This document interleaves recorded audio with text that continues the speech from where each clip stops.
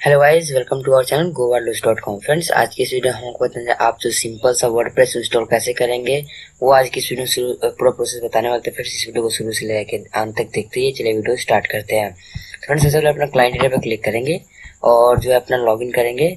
और लॉगिन करने के बाद जो हमारा सर्विस रहेगा, जैसे हमारा सर्विसेज 1 है तो सर्विसेज क्लिक करेंगे। और फ्रेंड्स, क्लिक करने के बाद देखिए यहाँ पे लिखा है login to cPanel, login to webmail, change password, जो भी है सारा कुछ यहाँ पे डिटेल दिया गया है। आपका जो कितने यूजर्स है, कितने क्या है, बैंडविड्थ कितने यूजर्स है, सब कुछ यहाँ पे दिया गया है। तो हम लोग सिंपल सा भी लॉगिन टू cPanel करेंगे और हम कैसे इंस्टॉल करेंगे वो आज की इस वीडियो में बात करने वाले हैं। तो फ्रेंड्स, अभी जैसे हम आपको सारा प्रोसेस दिखा देते हैं। तो अभी देखिए फ्रेंड्स, सिंपल सा है। अगर हम लोग वर्डप्रेस पे क्लिक करेंगे तो फ्रेंड्स यहाँ पे आने के बाद वर्डप्रेस सॉफ्टक्लूज में जाएंगे और वर्डप्रेस पे क्लिक करेंगे। और क्लिक करने के बाद देखिए फ्रेंड्स, यहाँ पे लिखा है इंस्टॉल ऑफ वर्डप्रेस। मैंने ऑलरेडी इंस्टॉल किया रखा है तो मैं यहाँ से इसको रिमूव कर देता हूँ। पहले यहाँ से रिमूव हो गया। और फ्रेंड्स, इसके नेक्स्ट वीडियो में मैं बताऊंगा आपको कैसे वर्डप्रेस में साइट बनाते हैं। तो फ्रेंड्स, अगर आपको कोई क्वेश्चन हो तो आप कमेंट करके बताइए, उस नेक्स्ट वीडियो उसी पे बनेगा।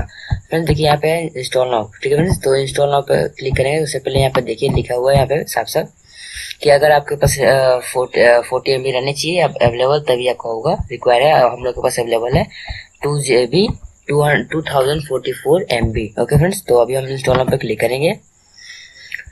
और फ्रेंड्स, इंस्टॉल नाउ पे क्लिक करने के बाद बहुत सारे लोग क्या करते हैं, यहाँ पे WP डायरेक्टरी डिफॉल्ट रहने देते हैं। इसके कारण उनका जो है वेबसाइट WP डायरेक्टरी में ओपन होता है। तो ओके, तो इस तरह करने के बाद आप अपना जो साइट का नेम है वो दे सकते हैं। जैसे मेरा साइट का नाम है डेमो, ओके। और सेकंड डिस्क्रिप्शन भी है, मेरा डेमो डाल देते हैं, सॉरी। तो हम लोग डेमो डालने के बाद यहाँ पे एडमिन यूजर नेम, एडमिन मेरा डिफॉल्ट रहेगा। और ये जो है बिजनेस ईमेल है तो इसको रहने देंगे। और यहाँ पे सिलेक्ट लैंग्वेज कर लेंगे। और लिमिट लॉगिन या टाइम अगर रखना चाहते हैं तो इस पर क्लिक कर सकते हैं। अदरवाइज इसको डिफॉल्ट रहने दें। और यहाँ से कोई अच्छी सी थीम सिलेक्ट कर लेते हैं। जैसे हम लोग को थीम चाहिए ये, इसको सिलेक्ट कर लेंगे। अगर आपके पास थीम नहीं तो इसको इंस्टॉल पे क्लिक करेंगे। तो फ्रेंड्स, ये बस फ्यू सेकंड लेगा, जो तब आपका जो साइट है वो सक्सेसफुली इंस्टॉल हो जाएगा। तो देखते हैं इंस्टॉल होने के बाद कैसा आता है सारा इंटरफेस। तो देखिए फ्रेंड्स, ये इंस्टॉल भी हो गया। और अभी देखते हैं कैसा ये ओपन हो रहा है साइट। तो देख सकते हैं ये जो हमने डेमो डाला था, तो डेमो यहाँ पे आ गया। और जो ये साइट जो है लोड हो गया।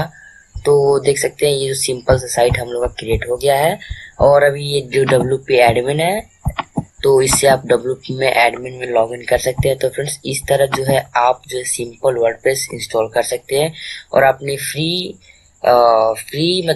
माइंड, मतलब कि बस नॉलेज नहीं है तभी भी आप इससे वेबसाइट क्रिएट कर सकते हैं। तो आई होप आपको वीडियो अच्छी लगी हुई। तो फ्रेंड्स, वीडियो को लाइक कीजिएगा। Thanks for watching this video.